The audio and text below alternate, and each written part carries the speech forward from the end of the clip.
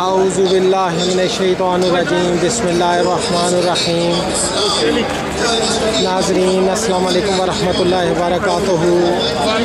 आज एक दफ़ा फिर हम ये पार्लियामेंट स्क्वायर के सामने इकट्ठे हुए हैं।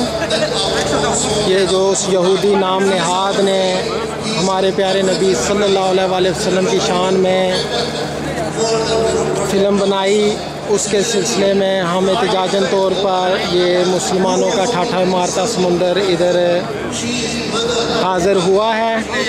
अल्लाह ताला हमें इसी तरह अपने प्यारे नबी सल्लल्लाहु अलैहि वसल्लम के साथ मोहब्बत और अक़ीदत की तौफ़ीक़ अता फ़रमाए। लेकिन नाज़रीन, इसके साथ साथ मैं ये भी दुआ करूँगा यहाँ पर कि जिस तरह ये उलमाए दीन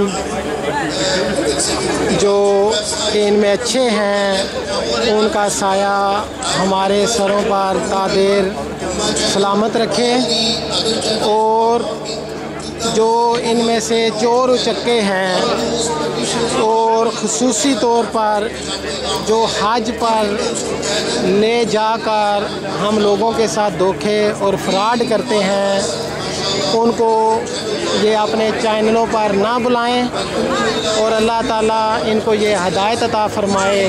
इस दुआ के साथ कि जब ये इन लोगों को, उन चोर उचक्कों को अपने चैनल्स पर बुलाते हैं तो उनकी लंबी लंबी गिरदानें ना पड़ें और उनको मुकम्मल तौर पर अपने चैनलों से बाइकाट करें। और ख़ुसूसी तौर पर उस यहूदी ने, वो तो यहूदी था और उसने एक अपनी खसलत ज़ाहिर की जो कि कुरान में भी ज़िक्र है कि यहूदी और नसार हमारे कभी भी दोस्त नहीं हो सकते। लेकिन अफसोस होता है इन उलमाए दीन पर जो कि मुसलमान होने के नाते उसी नबी सल्लल्लाहु अलैहि वसल्लम जिसकी बेहुरमती इस यहूदी ने की, उस नबी सल्लल्लाहु अलैहि वसल्लम ने फरमाया था कि किसी के नाप तोल में, वो कहते हैं, इंसाफ करो, किसी को धोखा ना दो, किसी के साथ झूठ ना बोलो। और ये उलमाए दीन सरेआम लोगों को धोखा दे रहे हैं। कोई चैरिटी के नाम पर धोखा दे रहा है, कोई दीनी मसाइल के नाम पर धोखा दे रहा है, कोई तावीज़ दहाके के नाम पर धोखा दे रहा है, कोई लोगों को हज पर ले जाकर धोखा दे रहा है। नाज़रीन, मेरी ये वीडियो बनाने का मकसद कतन भी किसी पर तनकीद नहीं है, लेकिन दिल खून के आंसू रोता है कि वो जिसने फ़िल्म बनाई थी वो तो यहूदी था, उसने भी अरबों लोगों की, यानी कि 1 अरब 60 करोड़ से ज़्यादा लोगों की दिल आज़ारी की। ये तो मुसलमान हैं। जब ये अपने अमल से हमें ये शो करते हैं कि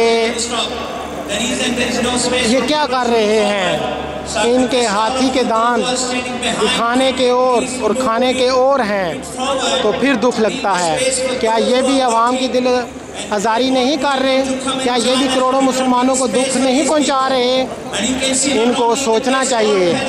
और मैं ये दुआ करूंगा कि अल्लाह ताला जो हमें यहाँ पर जिस तरह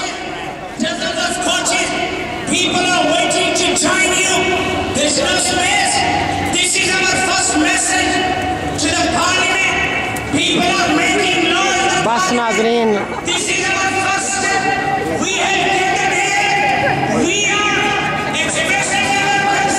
अल्लाह ताला इसी तरह हमें सही तर्जुमानी करने की तौफीक अता फरमाए और हमें आपस में प्यार मोहब्बत अता फरमाए और जो अच्छे उलमा दीन हैं उनका साया हमारे सर पर बुलंद फरमाए और उनको लंबी ज़िंदगी अता फरमाए और जो हमें दीन के नाम पर धोखा दे रहे हैं और अपनी अपनी दुकानें चमका रहे हैं, अल्लाह ताला उनसे हमारा छुटकारा नसीब फरमाए। आमीन सुम्मा आमीन।